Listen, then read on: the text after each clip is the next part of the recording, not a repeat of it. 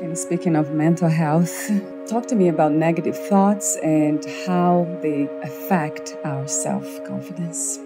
So that is, again, another very intertwined relationship that takes time to separate one from the other. And then it's like, the chicken or the egg kind of thing. What happens first? Am I anxious because I'm having these negative thoughts? Do I have a low self-esteem because of the negative thoughts? Or am I having the negative thoughts because I have a low self-esteem? It forms these circular patterns almost.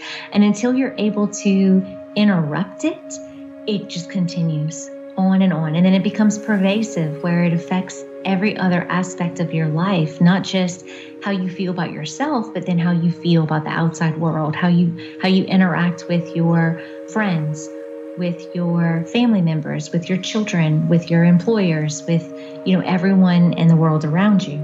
Starting with the negative self-talk or the negative self-statements, those are oftentimes learned and developed in early childhood.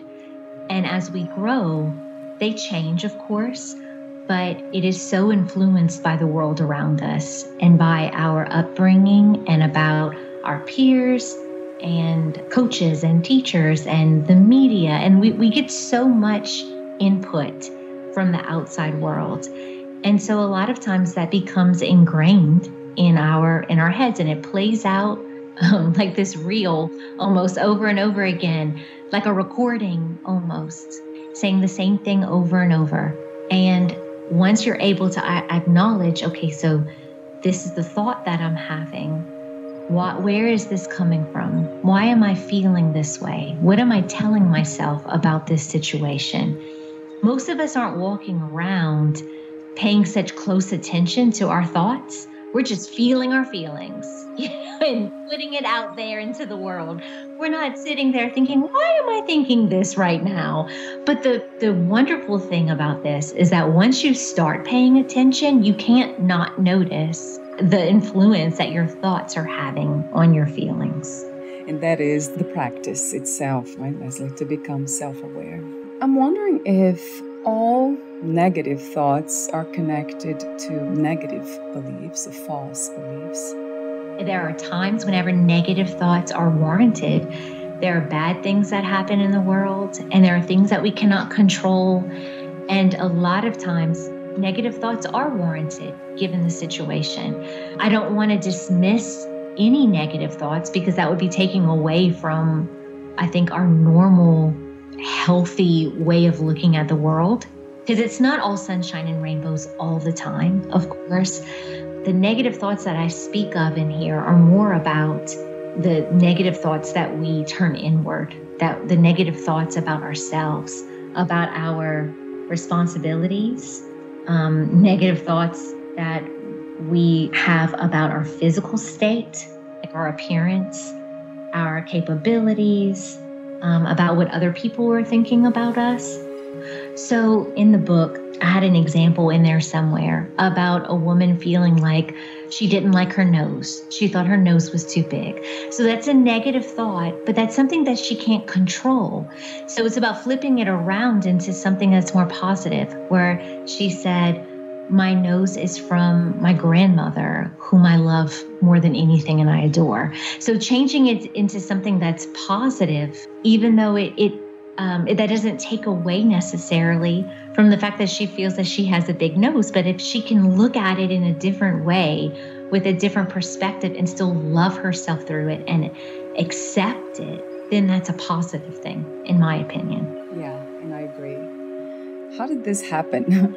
All these negative thoughts we have about ourselves. I know you list lots of them, the nature and the source for these thoughts. The negative thoughts that are learned in childhood, I hear this so much with my clients. And unfortunately, this, in my opinion, this is the most pervasive. This is the one that tends to stay with us longer.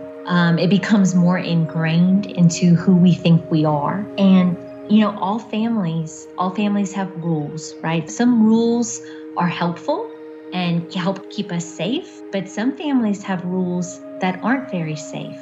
Some families have rules such as, it's not safe to talk about these things with other people, or we have to sweep all of this under the rug. Nothing to see here. Everything's good. Especially in cases where there's abuse going on, or there's an alcoholic parent, or addiction in the family, or emotionally unavailable parents. So a lot of times in those cases, children are going to receive those messages that their feelings aren't important, what they have to say isn't important, and they hold everything inside. And rewriting those negative thoughts is the hardest but most rewarding work that somebody can ever do. And that as a therapist, I can ever help someone navigate, because again, they're usually very deep-seated and go back many, many years, depending on how old you are.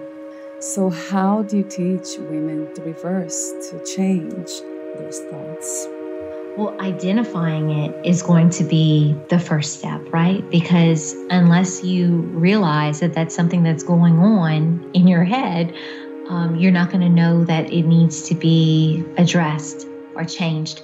And I did say this in the book, that for these types of thoughts, the thoughts that are the more damaging ones from childhood experiences, or from trauma, or from abuse, or from families with addiction issues, I do not see this book as being something that is a replacement for a therapist, a competent and compassionate therapist who is trained and able to help navigate that process, because a lot of feelings will come up, of course, whenever you're talking about such deep-rooted and sad things.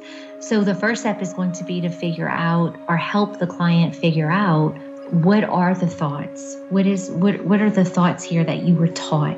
So some of the more common ones that I'll hear: it's not okay to talk about my feelings. Keeping up appearances is more important than being honest. Kind of like that, nothing to see here, everything's good, we're going to sweep everything under the rug. Or it is not safe to discuss bad things that happen in my family. I must agree with my parents. I am a disappointment. And the one I hear all the time, I have to be the responsible one. That's a big one. And especially for women, because women, to a certain extent, we tend to be caretakers. And whenever we feel like we are responsible for the happiness and well-being of everyone around us, at the detriment to ourselves and our own mental health, that's when all those feelings come up: the resentment, the anger, the irritability, the rage. And they don't always, or a lot of times clients can't figure out where it's coming from. And that's what I do. I help them figure out where it's coming from.